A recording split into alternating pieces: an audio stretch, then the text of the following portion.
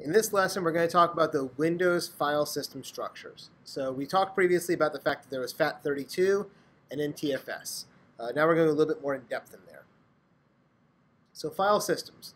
What the file system does is it tells you how the data is going to be organized on your drive.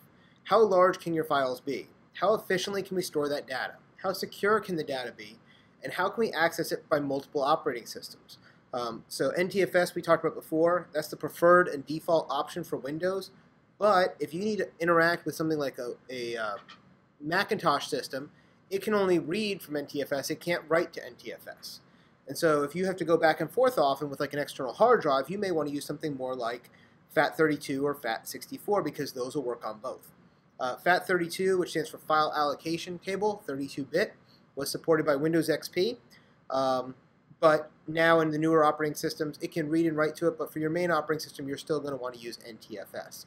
exFAT is a newer one that's coming online. It allows for larger file systems and, again, cross-platform capability where it can be read and written to by Windows, Linux, or Macintosh systems. But for us as Windows users, we're really going to be dealing with NTFS almost exclusively, the new technology file system. So when we deal with NTFS, we have all sorts of good features inside of NTFS. The first one that we deal with is what's called access control. And this is where we talked about before, where I can say, for this particular file, I want Sarah to be able to read it, I want Joe to be able to write it, I want Jason to be able to read and write it, and I want Nick to be able to modify it. I can give individual files or folders permissions set down to an individual user or group of users. Built-in compression. With NTFS, it actually is going to compress those files and folders for you, or even the entire drive, allowing you to shove more documents and more files onto a particular drive. Now note, when you do compress, you're going to lose a little bit of speed because you have to, compression is a processing capability, and then you have to decompress it before you can read it again. So you may or may not want to use it. Nowadays, with most systems, we have such large hard drives, compression is really not needed. But it was really helpful in the early days when drive sizes were getting too small. Partition limits. A practical limit right now is about 2 terabytes of size on an NTFS partition. So if you have a larger drive than that, you may want to break it into 2 or 3 or 4 partitions on one physical drive. The nice thing about NTFS is there's an individual recycle bin in Windows for every user. So if I log onto the computer, and then I log off and my kid logs onto the computer, and I deleted something in my trash can, I put it in the recycle bin, with FAT32, we all shared one recycle bin. So if another user logged on, they could actually see your files that you threw away if you hadn't emptied the trash yet. With NTFS, that doesn't happen. Everybody gets their own recycle bin. The other thing NTFS does is it has support for what's called the encrypted file system. It enables the data to be stored in an encrypted format. If you don't have the password, you're not going to be able to access to those files. Okay? This is a precursor to BitLocker. If you have the choice, you want to use BitLocker instead. BitLocker is much more secure and it is much more stable and a much stronger algorithm. So if you're using Ultimate or Enterprise, you want to be able to use BitLocker. It works a lot better. The other thing you can do is you can do what's called drive mounting. It enables you to have a removable media drive's contents access to them as if they were stored on your hard disk. So this sometimes is a little hard for people to understand. So we talked about before where we have our primary drive being like letter C. And normally when you plug in a drive, you get another letter. Like you plug in a thumb drive, it might mount as letter E for echo, right? The echo drive or external drive.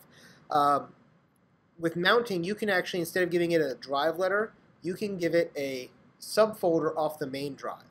So for instance, let's say I had an internal hard drive and a second internal hard drive. Instead of calling them C and D, I can call them C, and then I can have a folder on C called extra space, like C:/X space, and that would actually push to that second drive so that both drives look like they're one drive, if that makes sense. And I'll show you a picture of that a little bit later. We'll talk about that, and I'll draw it up on the board for you guys. But it allows you to do mounting of drives where you don't have to use a letter. You can actually mount it to a folder. Disk quota support.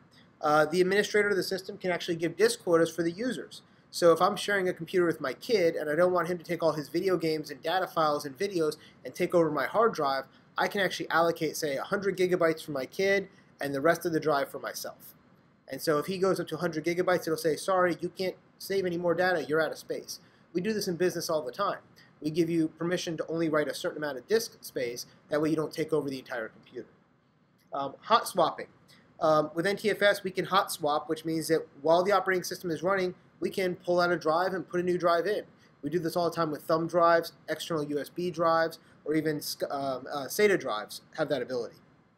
And the last thing is NTFS also does indexing. So it allows you to search much quicker and find the data you're looking for on that drive. With FAT, it actually would search through the entire drive looking for the data you were looking for. This actually has an index so it can find that information quicker, giving you quicker drive access times. So lots of different features for NTFS. Overall, NTFS is better than FAT, right? We have encryption, we have access control, we have disk quota support, lots of good things from NTFS. So file structures and paths. So one of the important things as a technician, especially if you're upgrading users, is to know where their documents are going to be stored at. So in Windows XP, we used to store things under the C drive, under the documents and settings, / whatever that person's username is. So if my username was Jason, it'd be C:/ documents and settings / Jason. Okay? And then under that, I'd have a My Documents folder, a desktop folder, a cookies folder, a user data, and other folders under there. All the stuff that I generate, like music and pictures and videos, are all subdocuments of the My Documents folder. It makes it really easy if you go to upgrade a machine and you're like, hey, I need to back up that person's personal photos, go into C:/ documents and settings / username / my documents / pictures, and my pictures, and that's where it'll be. If you go into Vista, they changed it up a little bit, and it went into the C:/ users / username. So C:/ users / Jason. And then under there we have our documents, downloads, favorites, music, etc. We took out the my in front of all of them, right? And we changed that base from documents and settings to user. Windows 7, we kind of combined the two. It came down to the C:/ users like Vista did, but then the folders underneath it threw the my back into it. So it's my documents, my music, my pictures, my videos, etc., right? All those things are subfolders underneath that C:/ users. Okay. When you're looking for program files, if you're using a 64-bit operating system, it has two folders that they put the program files in. One is in the C:/ program files.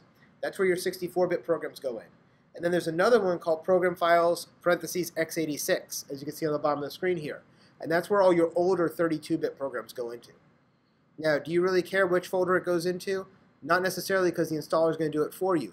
But if you're looking for a particular program and you're not finding it under program files, it may be a 32-bit program, so check the x86 folder. That's the real reason for knowing that's there. You can see here is a picture on the bottom left side. We have the C drive going into the users folder, the user's name, and then he's got his desktop, pictures, documents, music, etc. This is just a tree map to show you different files, different folders underneath. And if you go into the this picture at the top here is from Vista. You can see a picture of underneath the users folder where he has his documents, videos, music, favorites, etc. Command line tools. So we use our command line tools to do different operations and management of our operating systems. To get to the command line interface, which is called the CLI, also known as the command prompt, we go to start run, and then we type in command cmd.exe and hit enter, or OK. If you do that, it'll pop up with something that looks like this image on the right side. The one on the top right side, C:/ documents and settings / JSON. What type of system is that? Vista, 7, or XP? XP, right? Because documents and settings, right? If it was C:/ users / JSON, it'd be either Vista or 7, right? We have things called internal and external commands. We talked about this way back on day 1 in lesson 1. Internal commands are automatically loaded by Windows upon booting. Things like directory, change directory, delete, just basic things that you need for file system operations. External commands are ones that are loaded from the hard drive by the user. Things like defragmentation of the hard drive, or Word if you want to type up a document. Those are extra programs, they're external commands. Okay? So that's the difference between internal and external. So we're going to talk about a couple of command line tools here. We have defrag. Defrag is an external command, and it's used to clean up your hard drive and get rid of discontinuous files. So what happens is, as you read and write to the hard drive, and you delete a file, it leaves holes in the hard drive, or free space in the hard drive. And the next time you go to write stuff, it's going to find the extra holes that are empty. And so if I have a file that's bigger than a file that you just deleted, it's going to put part of it to write where the old file was and part of it someplace else on the drive. So when I go to read that file, I've got to go to 2 different places on the drive to get it. That's what's called a discontinuous file. It'll slow down your performance. So every so often, if your drive gets too fragmented, we'll do a disdefrag where we'll actually put all the file pieces back together in one continuous block. Okay? If you think of it like if you had to store stuff in a filing cabinet and you didn't have enough room in the top shelf, so you had to put some on the top shelf and some on the bottom shelf. I told you to go get the stuff. Now you have to go to 2 places, the top shelf and the bottom shelf, to get it, right? If you had it all on the top shelf, it'd be a lot easier. And that's the idea of defrag, is we're going to rearrange the filing cabinet, the hard drive in this case, so all the files are continuous and on the top shelf, on the middle shelf, on the bottom shelf, as pieces together, so we can grab them all at once. NT Backup is a text-based program used to back up files and folders. There's a graphical one called Backup now in Vista and 7 that you can use as well. Check disk, CHKDSK, is used to check your hard disk for physical errors. Essentially, it's going to go through the entire hard disk and look at the surface of all of the sectors and on the platter and make sure that it's good. There's a graphical one if you go through Drive Property Sheet and go to Disk Cleanup, or you can do the text-based one like I'm showing on this screen here. And it will actually look through the entire hard drive and mark any sectors that are bad so that you don't write data to those bad sectors. Okay? Format. We did a format when we installed. We had to format the disk. We basically erase everything on the disk, and we are partitioning out, or sorry, not partitioning, but we're sectoring out the hard disk so we're ready to use, so we're ready to write to it. To do this from the graphical interface, you can do it through the Disk Management Console, which you can get to from My Computer, Manage, and Disk Management Console. And we'll play with this when we go and do our labs later on, so you guys will get familiar with what all these tools are. Or you can do it from the command line. If you want to format the D drive, for instance, it's really easy. You type in format, space, D:, enter, and it will format that drive for you.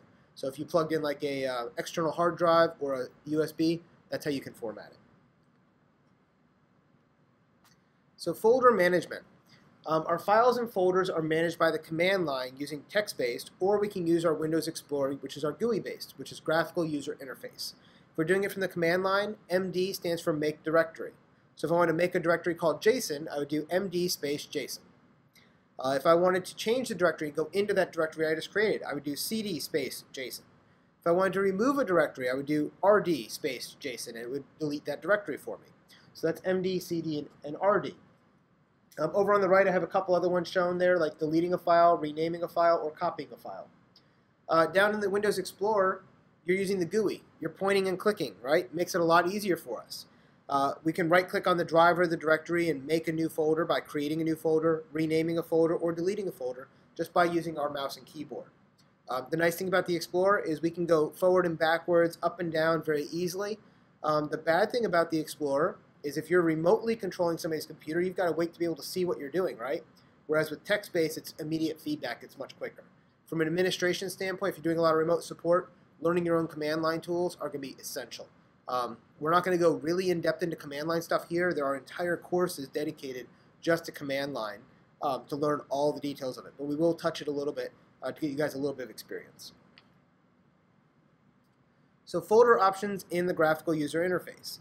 So if we go to our folder and we go to the options, you can access your Windows Explorer, and by default your menu bar is going to be hidden in Windows 7 and Windows Vista. To show it, if you hit Alt and T on your keyboard, it will show it, and then you can go down to options and you'll be able to see the folder options here, like I'm displaying. If you want to show that permanently, you can go to Organize, Layout, and then Menu Bar, and that way you'll get that File, Edit, View, etc. shown. Once you get into the folder options, you can make changes under files and folders. You can see here where we can always show our icons and never show thumbnails. We can show menus. We can display the icon.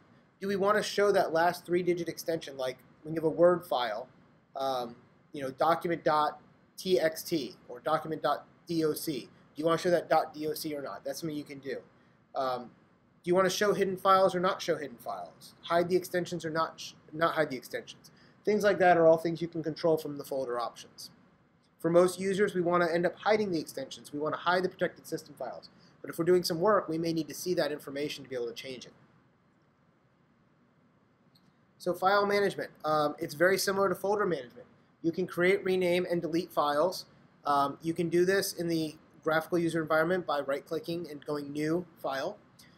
New files can be specifically linked to different programs. For instance, you can have a PDF file, which is an Acrobat file, like a digital textbook, for instance. You can have an MP3, which would be audio, a JPEG, which is a picture, a zip, which is a compressed archive, XLS is a spreadsheet, DOC is a Word document. All of these things have different file extensions. Those 3 letters are what we call the extension.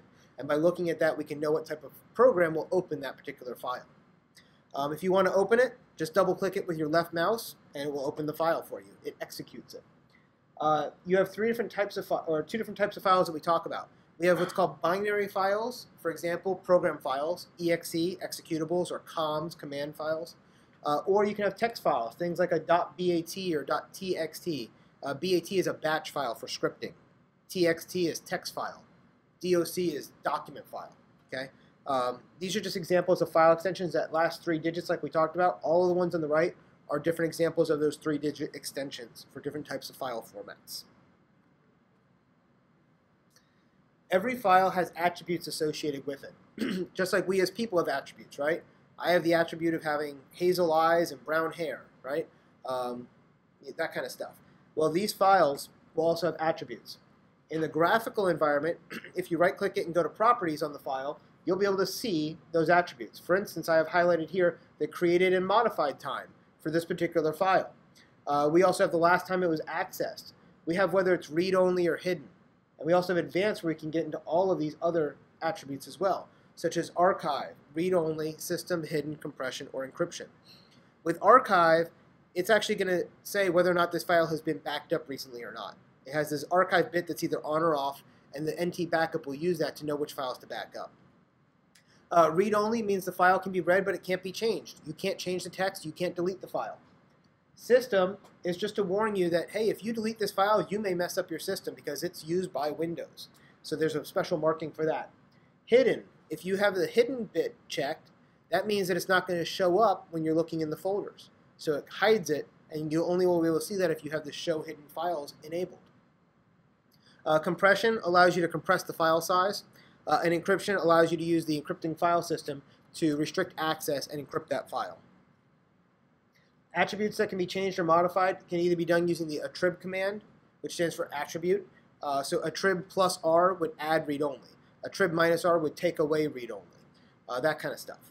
And then in the GUI, you can right-click and get to the file properties like I'm showing you here, and you'll be able to check or uncheck the checkboxes as needed to make those file attributes the way you want them. Again, most things you can do in the command line, you can do in the GUI. It just depends on which one you want to do. Once you get fast with command line, it can be a lot faster to use the command line over the GUI.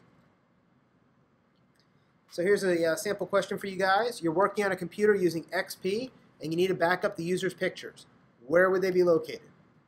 Users/mypictures, program files/mypictures, program files/mypictures, or documents and settings/username/mydocuments/mypictures. D, right? XP is going to be documents and settings, username, my documents, my pictures. The one at the top there, C:/users/mypictures is for 7. When we went to my pictures, it went back to 7. If it just said pictures, then it would be Vista.